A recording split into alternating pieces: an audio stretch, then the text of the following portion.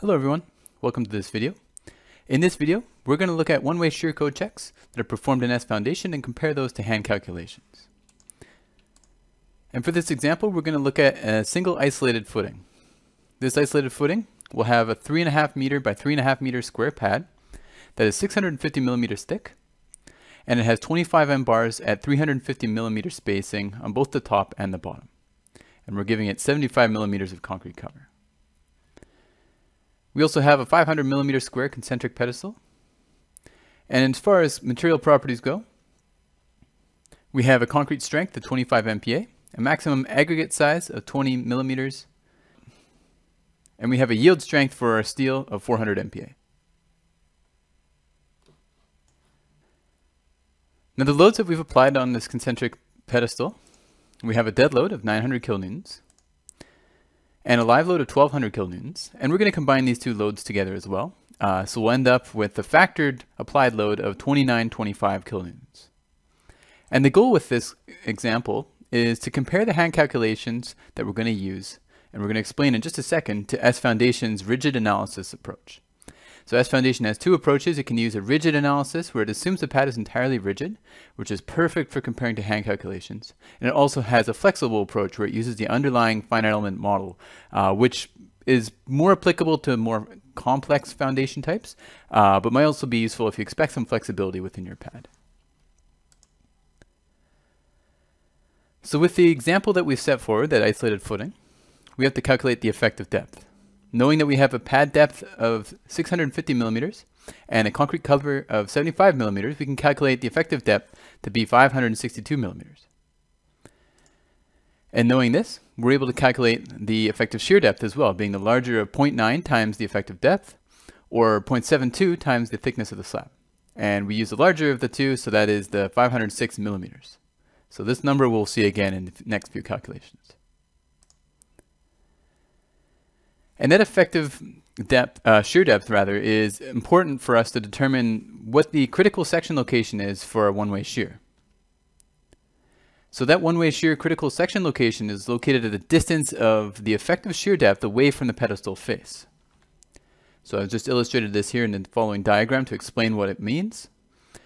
So this is a 2D cross section of our 3D foundation. It's 3,500 millimeters wide, the pad. We have a 500 millimeter wide pedestal and a 2925 kilonewton applied load. That's our factored load combination. So that means that we have, if we look at just a single cross section, it equates to about 835 kilonewtons per meter of line load underneath this, assuming a rigid pad. And so our critical section location will be a distance of dV away from our pedestal face, and that's 506 millimeters. So if we just plot this shear force diagram, we'll be able to see that the maximum shear force that we're getting is about 1463 kilonewtons. But if we look at the shear force at our critical section location for one-way shear, it actually equates to 831 kilonewtons. And again, this is all based off the effective shear depth and so on. So at this location, that's going to be the factored demands for one-way shear, 831 kilonewtons. But what about our actual capacities as well? We need to determine what the one-way shear resistance is. And to start with this, we need to determine if we can use the assumption that beta equals 0.21. And this is valid if we meet the following criteria. And we can see here that we do meet these criteria. So here we can say that beta equals 0.21. And with that, we can use the following formula to determine the one-way shear resistance. So we can determine the concrete resistance here based off of the input information that we see. Most of this we've already discussed at some point throughout this video. We also have these values here. So 0.65 times 1 times 0.21 times the square root of 25 MPa times 3,500 millimeters, which is the width of our pad, times the effective shear depth, which is 506 millimeters. And this equates to 1208.7 kilonewtons. And this is good news. This is what we want to see. We want to see that our concrete one-way shear capacity is greater than our factored shear force. So now that we know this information, let's jump into S Foundation and see if we can replicate those same numbers. So this is my S Foundation model. It's actually already constructed for me. I've got my pad and pedestal defined already, and I'm just going to dive into the pad a little bit more so we can better understand what's going on. So I can see here that the dimensions are 3,500 millimeters squared, 650 millimeters deep. And I do have rebar as well that's been defined, so it's a uniformly distributed rebar with 25 M bars spaced at 350 millimeters in X and Y in the top and bottom. Now in the example that we went through in the hand calculations, we were just looking at one direction. However, in this 3D example within S Foundation, we do have both directions. So that's something we will need to keep in mind. We have the ability to define which direction of rebar is on top of the other. And because effective shear depth and effective depth does factor into the capacity calculations, this will affect the results. So we'll just have to keep that in mind. We'll look into that more later on. I've also defined some loads. So if I go to define design load cases option here, I can see that I have two different load cases. I have a dead load case. And you can see the maximum load that I have here is in the Z direction. Going down is 900 kilonewtons. And for the live load case, it's 1200 kilonewtons. And if I go to the load combinations here, I can see that I'm just factoring these two load cases together using the following combination factors. And the reaction load that I end up with here is negative 2925 kilonewtons, what I calculated by hand as well. And one thing I do want to draw your attention to is because I'm using this factored load combination, I've actually got the ability to turn off certain code checks for factored load combinations. So in this situation here, I don't want to run the geotechnical checks like soil bearing and so on, because that's not really meant for factored load combinations. So I'm going to turn that one off and just run the structural checks. So now I can go ahead and run my analysis in code check. I'll click Analyze in code check.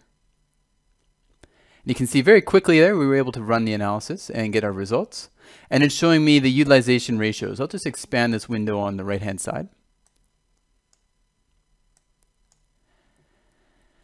And here it's going to show me in descending order my code check results. So it's showing me here the governing code check is the pad structural one-way shear, which is conveniently the one we're looking at.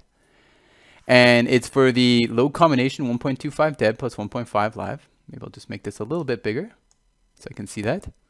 And I can drill down into the results, but what I'm interested in here is the demand versus capacity comparison. Now let's just drill down into this a little bit more. I'm looking at the load combination.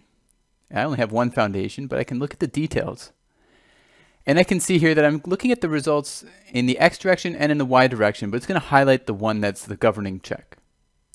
In this case here, if we look at some of the parameters that are being used here, like the effective shear depth, it's 483 millimeters, which doesn't match our 506 that we calculated by hand. But this is actually the governing code check. However, for our example here, we were just ignoring any reinforcement in the other direction, so we didn't really have the scenario where we would have to stack bars on one on top of another. And in this scenario, this isn't really comparable to what we calculated by hand. I'm actually more interested in the X direction rebar because that was the bars at the bottom of my pad. So the Y bars are on top of that. And you can see here my effective shear depth equals 506 millimeters. And it's showing me the location 1 and 2. These are the critical section locations, which essentially means that if you divide the pad width by 2, so 3,500 divided by 2, that's 1,750. And then you take half of the pedestal width, which is 250 millimeters, so that equals 1,500 millimeters now. And then minus that by the effective shear depth, 506, we end up with this value for location 1, and do the opposite on the other side, we get 2,506. So that's where these numbers are coming from. And we can also see the capacities calculated here, the beta being used, the concrete strength, the steel strength. And if I look at the strip, I can actually see the values in more conventional engineering format. So I can see the demand is 830.5 kilonewtons and the capacity is 1209.6 kilonewtons.